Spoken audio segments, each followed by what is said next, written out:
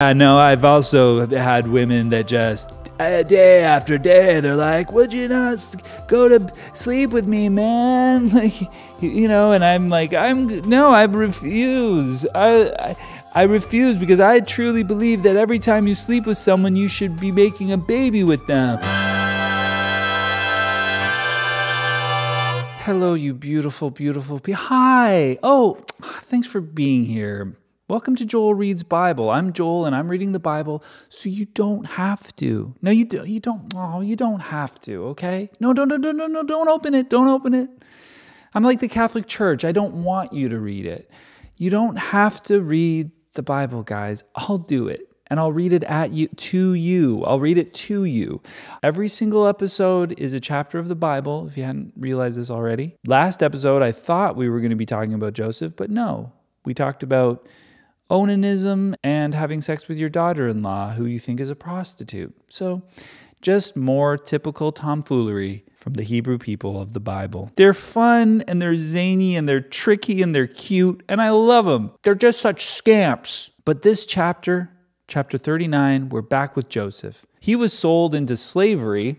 I know you guys are like, slavery in the Bible, never heard of such a thing. Yeah, there is. But this kind of slavery is not Hebrews having slaves. That you wouldn't think happens. But no, this is the Egyptians having slaves, which of course they would. They're bad. Let's get back into it. It's chapter 39. And if you haven't subscribed, you really want to do that right now. Hit the subscribe button there, like this video. Maybe leave a comment if you find something interesting or you hate one of my jokes or you just want me to stop doing this and have all the plagues of Egypt visited upon me. Genesis chapter 39. Now Joseph had been taken down to Egypt.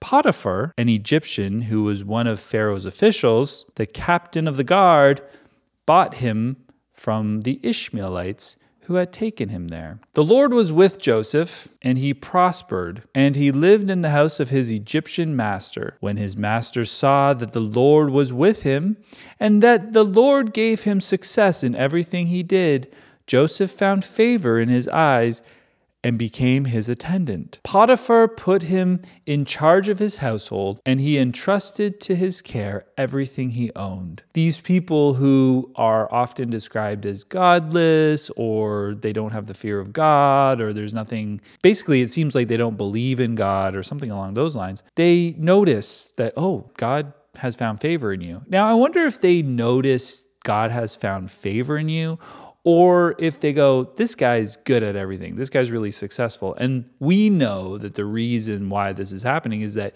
God has found favor in Joseph and he makes his life easy and he makes him good at everything. When his master saw that the Lord was with him, he's actually noticing the Lord. I think he's actually aware of this God and is acknowledging that God. But why is the Lord with Joseph? Just because he's his guy? It really does feel like that. What has Joseph done to deserve this? Can you do something to deserve that? I've said it before and I'll say it again. It seems like God's favor is given arbitrarily. And that's a great sort of like indicator that God chooses people.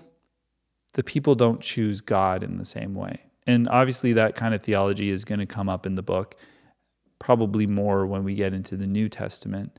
We're already kind of seeing a lack of choice, if you will, on the part of the individual when God's like, no, I like that one. Doesn't matter what he did. Doesn't matter who he is. And then other people are just like, no, dead. Or, do what you want, sleep with a prostitute. You know what I mean? It's just like, what's the rhyme or reason here? From the time he put him in charge of his household and of all that he owned, the Lord blessed the household of the Egyptian because of Joseph. The blessing of the Lord was on everything Potifar had, both in the house and in the field. So he left in Joseph's care everything he had. With Joseph in charge, he did not concern himself with anything except the food he ate. Lucky Potifar. Imagine buying a slave that's just like a genie. Like he's got God just like sitting there going like, yeah, God's on my side. He'll take care of it. He's just blessing me. he's just prosperity gospeling me and blessing me constantly. So I don't really have to worry about anything. And Potiphar's like, yeah, keep doing that. I own you. And I've noticed that God hasn't particularly done anything about that. But you know what? It's making it easier on you, isn't it? Because all you have to do is sit behind that desk and work on that abacus. Now, Joseph was well built and handsome. Of course he was. And after a while, his master's wife took notice of Joseph, oh dear, and said, "Come to bed with me. I know I'm Egyptian, but your people have slept with my people for years. You know who the Ishmaelites are? Have you heard of the Ishmaelites?" But he refused. "With me in charge," he told her, "my master does not concern himself with anything in the house. Everything he owns, he has entrusted to my care. No one is greater in this house than I am.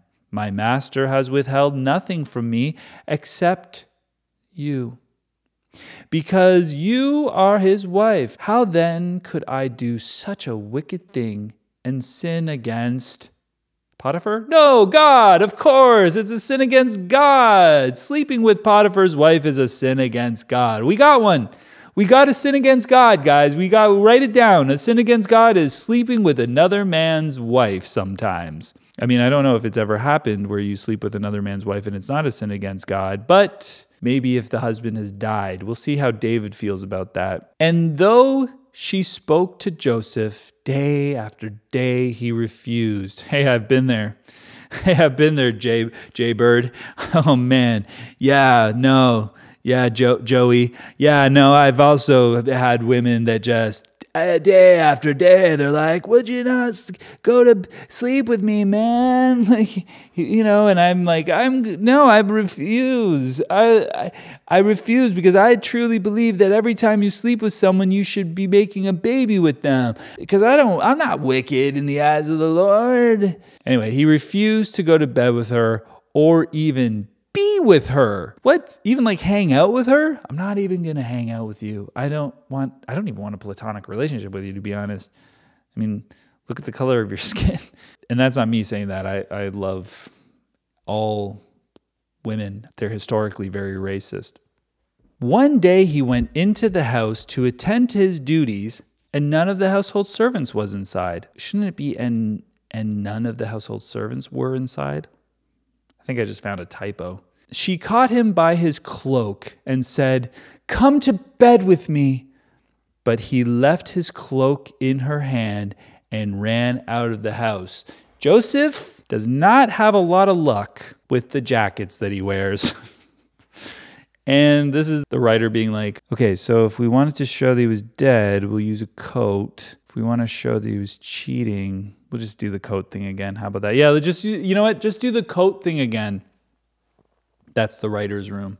When he saw that he had left his cloak in her hand and had run out of the house, she called her household servants. "Look," she said to them, "this Hebrew," now she's the racist, "this effing Hebrew has been brought to us to make sport of us. He came in here to sleep with me, but I screamed. When he heard me scream for help, he left his cloak beside me and ran out of the house." She kept his cloak beside her until his master came home. Then she told him this story. "That Hebrew slave you brought us came to make sport of me. But as soon as I screamed for help, he left his cloak beside me and ran out of the house." When his master heard the story, his wife told him, saying, "This is how your slave treated me." He burned with anger. Potiphar? Oh, yeah. He can get angry. That's something that I know about him. Joseph's master took him and put him in prison, the place where the king's prisoners were confined. That makes sense. That all checks out. But while Joseph was there in the prison, the Lord was with him. He showed him kindness and granted him favor in the eyes of the prison warden. So the warden put Joseph in charge of all those held in prison. Of course. And he was made responsible for all that was done there. You would give a prisoner that responsibility. I mean, why wouldn't you?